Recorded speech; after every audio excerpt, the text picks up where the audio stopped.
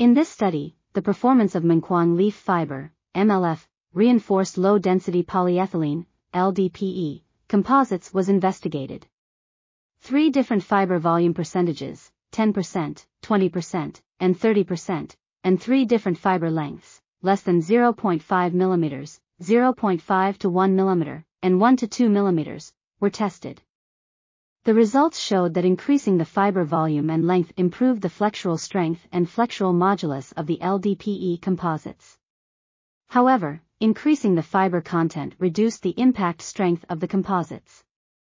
Based on these findings, it can be concluded that the 30% fiber content is the optimal fiber loading for the MLF LDPE composite with the highest flexural strength of 12.31 MPa, flexural modulus of 378.88 MPa, and impact strength of 589.86 J/m. Future studies should focus on improving the mechanical properties of the composites through surface modification techniques such as plasma treatment or chemical surface treatments. This article was authored by N.A. Halim, J.P. Siregar, D. Mathivanan, and others. We are RTCLTV, links in the description below.